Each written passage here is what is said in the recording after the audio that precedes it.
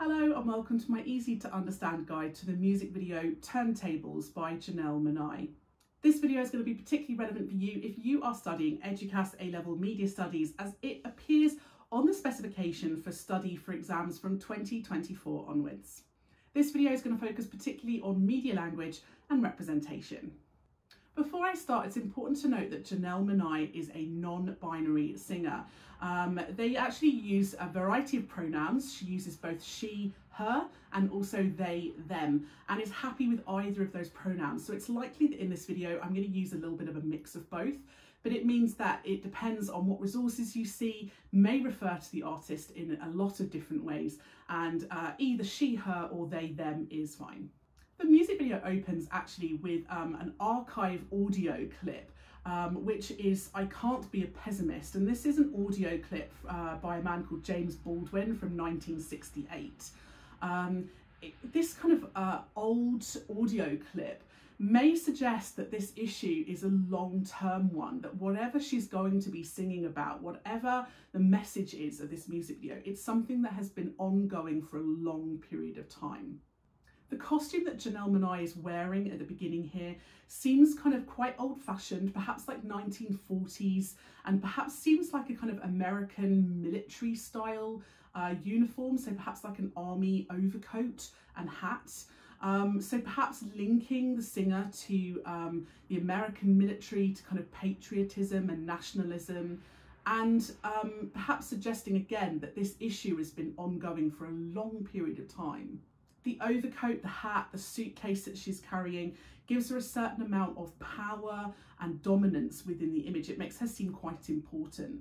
We then cut to some shots of a young black girl wearing what appears to be quite unusual hair and a virtual reality headset, and that makes this feel quite futuristic. The use of the kind of quite blue colour palette here adds to that feeling that this may be in the future, and that she is watching these scenes of Janelle Monae on the television as though this is some kind of past event that she can experience through virtual reality. And you can interpret this a number of ways, but some people think that this may be interpreted as, you know, this idea of racism and protesting is something of the past, and that in this alternative future, this version of the future that we're seeing with this young girl, that these are things that she can only experience and learn about through virtual reality rather than through her everyday life. So this is something that in this kind of version of the future, they seem to have like abolished racism and discrimination. It creates a kind of positive future just from the outset. It kind of suggests that things can be better and that they will be better. We do get this binary opposition between this kind of very new technology and the old vinyl record as well. So creating this old versus new opposition, and this idea that now what we're seeing is old to the little girl, but perhaps more present day for us as an audience. And this is when we're seeing very, very old archive black and white footage montaged together, showing extracts from various historical events, you know, civil rights fights, protests, marches, etc. Adds to this feeling of realism for the audience, because it really does show very real events that happened in things like the 1940s, 50s and 60s.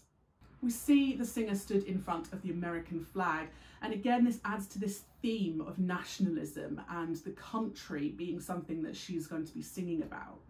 These archive shots of Black history are intercut with the scenes of the Black family in the future having breakfast together, and it's these kind of cross-cutting back and forth between these two time periods, which adds this contrast as to the awful things that Black people had to suffer through in the 1940s, 50s and 60s, the discrimination, the protests, the riots, the harassment, contrasting with the positive community and tight-knit family that this girl has in the future. The lyrics say, "I keep my hands dirty and my mind clean." So perhaps representing the singer as being kind of quite working class, down to earth. You know, she's getting her hands dirty, she's getting involved, she is actively protesting and working to change things. Lots of shots of huge numbers of crowds within the music video, which again emphasises the sheer number of people that this particular issue impacts.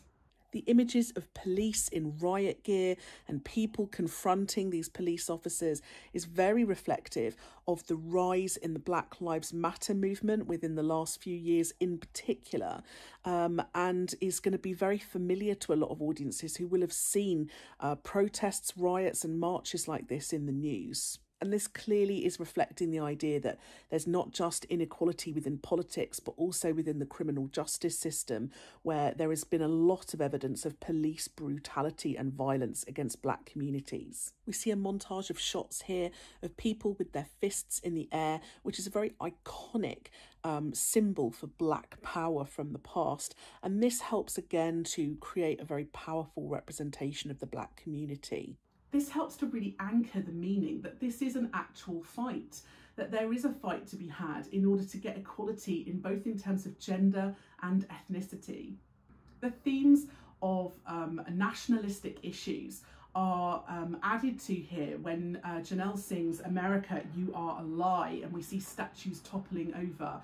It's very anti-American. It's very much connoting this idea that there are innate integral problems within America and its infrastructure and the way the country is run. And this is immediately tied to the images of the voting, lots of images of people casting their votes in various elections, and so perhaps suggesting that politics is one of the main problems that they want to draw attention to in this video. With the chorus, when Janelle Monae sings "The tables are about to turn," the actual camera shot starts to kind of rotate. So it becomes a very canted angle and actually kind of goes quite far round. And these canted angles, or Dutch tilts as some people call them, are very much about suggesting that things are about to turn literally. It's about chaos, it's about disruption. And we get lots of positive montages here, people smiling, laughing, dancing, marching together, being part of a community. We see pride flags encouraging people to take pride in their own backgrounds and communities. As well as voting, the music video also alludes to other issues. So I am going to swear here, but I am quoting the music video lyrics. She actually sings, "You fuck up the kitchen, you should do the dishes." It's this idea that if you ruin the world, you should be the one that fixes it. And so perhaps really kind of making a political comment about things like climate change and the environment and the generations that have ruined that for the rest of the world, and how they should be taking more responsibility for fixing these issues that they have caused. There's a deliberate choice within the music video to include a wide variety of people from different backgrounds. You see people with afro hair, you see people with braided hair, you see people with disabilities, people from different ethnic backgrounds and cultures. So it's about diversity and inclusion, and a lot of these people are often underrepresented in media products. So her choice to include these people within the video perhaps reflects her own cultural identity and her own feeling that more inclusivity is necessary. There are also references here to how there is inequality within things like the toy industry, where a little girl looks between a white doll and a black doll and seems really pleased to have found a doll that looks like her. And this reflects the fact that actually in the toy industry, there is very little diversity in terms of ethnicity. Within the video, there are several images, archive images of real politicians, such as Stacey Abrams and Alexandria Ocasio-Cortez. And this suggests that perhaps Monae is particularly pro-Democrat in her political ideologies. We see a kind of metaphorical struggle going on here with the dragging of the statue out of the sea. It's a very difficult physical struggle, which perhaps represents the kind of mental, emotional difficulties and struggles that people are having and have had and will continue to have for a long time. The images of children are interesting. We see the child here with the umbrella and the sparks falling down and the umbrella protecting her. This idea that the world is a dangerous place and that actually we need to be protecting children and protecting the next generation. It's important to understand the context of the music video, why it was written, why it was released, because that helps to explain some of the choices of media language and representation. The music video was actually written as a song for an Amazon documentary called All In, The Fight for Democracy, about voter suppression. And this particularly was a documentary that focused on the suppression of Black voters within American elections. This was a big issue and still is in current elections that have been happening more recently, where in particular in Southern American states, a number of black people were unable to cast votes, or their votes were kind of lost. And we're not just talking one or two, we're talking it affected nearly 2 million minority voters, which will have had a real impact on the voting and the actual results. It meant that in certain southern states, white Republicans were elected and black Democratic candidates did not get in because of these votes from minority citizens being lost or erased. It perhaps suggests why she's very vocal in the video about people, you know, making changes and going out and trying to vote and fighting for their rights to vote, because this is obviously a very real issue that affects a number of real people, particularly in America, but also in other countries. The beach with the wave sounds, it feels very natural towards the end.